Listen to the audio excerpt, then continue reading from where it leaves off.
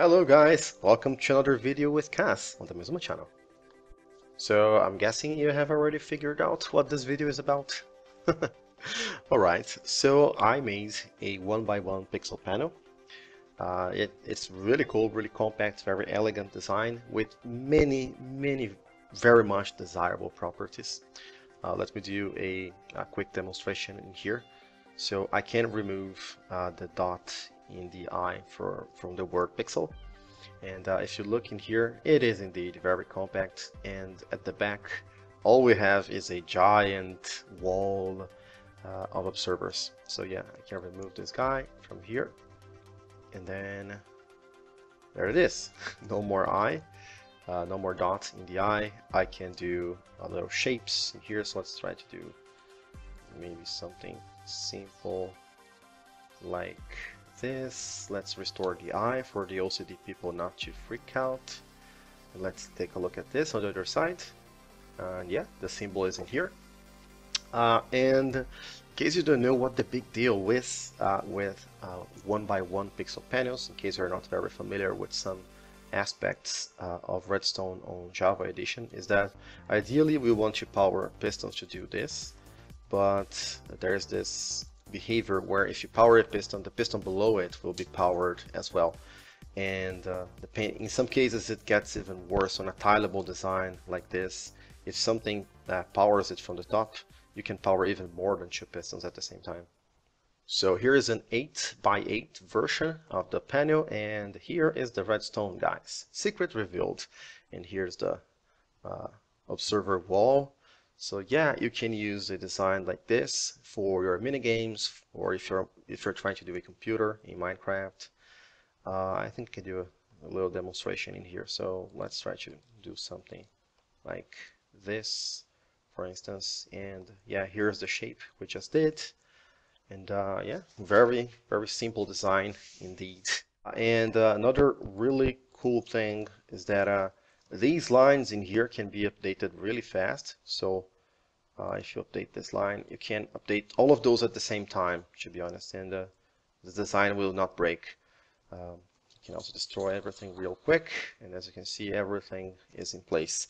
And you can also update all of those lines at the same time. So if you have information to send to the display, and if you find a way of sending the alternating patterns all at the same time, the display will not break or anything. It will be consistent, and then you can do on a few ticks after, you can update the other power lines like this, and it will be awesome.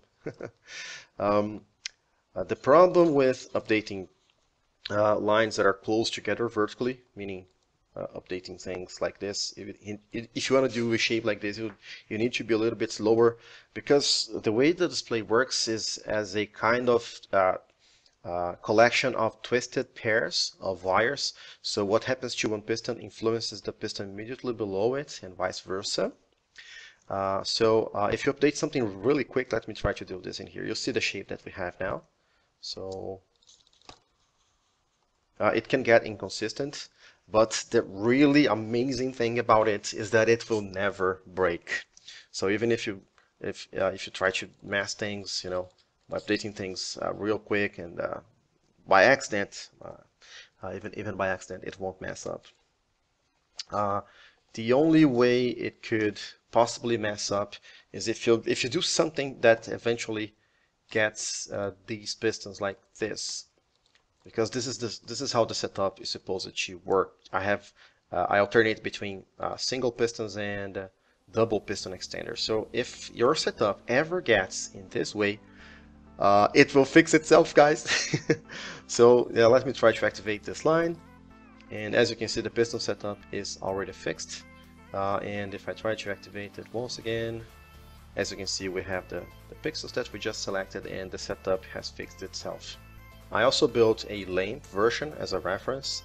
So the way it works is by alternating between redstone blocks and redstone clocks. Because those clocks are fast, they will keep the lamp powered, and the lamp will not blink or anything. I don't think it causes lamp light updates. So let's take a look at an example. Let's do this line, and this, and this. Yeah, here's our shape. Perfect. But yeah, it's not really a good design because it uses clocks to keep the lamps powered. It is still like 50% more efficient than a lot of other designs that I've seen.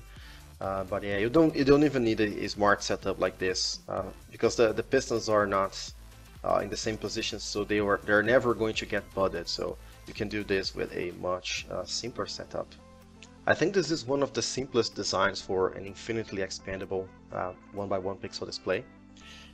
And also it has the property of well, letting you do local changes. So basically you have the ability to edit in only one pixel in this thing if you really want it. Because what I've seen so far with 1x1 pixels is that people usually use a method where they update the lines one by one, and the entire image has to be rendered in this case, which doesn't necessarily accommodate for simpler applications. So for instance, people would send, if they want to update this guy, they send a 2-tick pulse to this, so these guys reset, and then you send a 1-tick pulse here, and then this guy will do something. It will either set this, or if it doesn't get the 1-tick pulse, this pixel will be changed like this.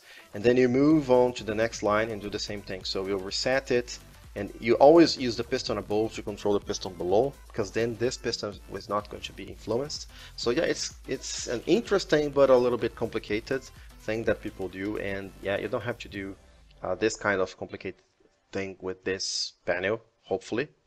Alright, so I think it's a good time for those of you who want to know how this thing actually works. Alright, so here is one of the tileable units, or one of the twisted pairs as I'm calling it. And it's really interesting the way it works, and also funny in my opinion.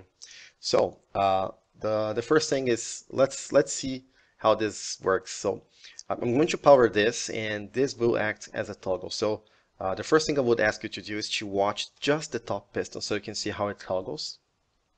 So I guess I can let you guys see and press F1 here. Okay, so it toggles as expected. So now please pay attention to the bottom piston and see what happens. See? I think it's really funny. So yeah, the way make it works is when this guy is about to get powered, I remove this guy from here. Whoops, not me. And then once the pulse is gone, I place it back in there. So this is how I take care of this situation. But now there's a new problem because this is a double extender.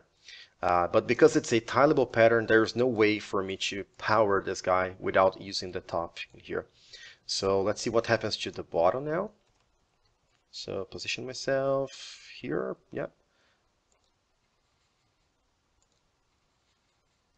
Alright, so the bottom has to use the top, which means that by changing this guy, I'm going to change this other guy. So what I do is I send a double pulse, because a double pulse will, well, I messed it up, because a double pulse will retract this guy, but then place it back in there. And if it's already retracted, it will place it back there and then retract it again. So basically, the double pulse toggles a T flip-flop twice, which doesn't change anything. Okay, so this guy is safe.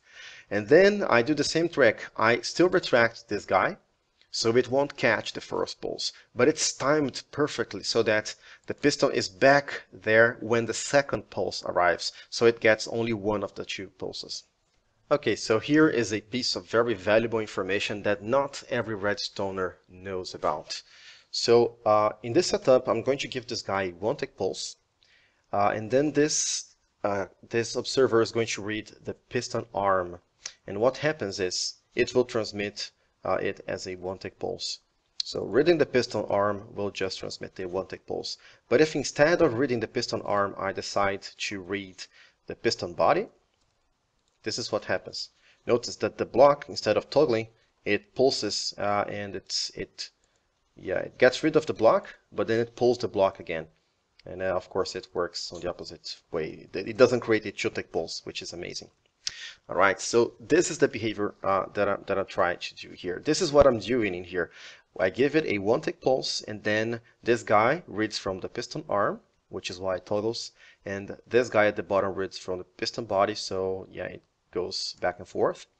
And the second trick is When I power the bottom, I use a 2-tick pulse instead. So let me show you the difference. So now if you give it a 2-tick pulse here and you read from the piston body,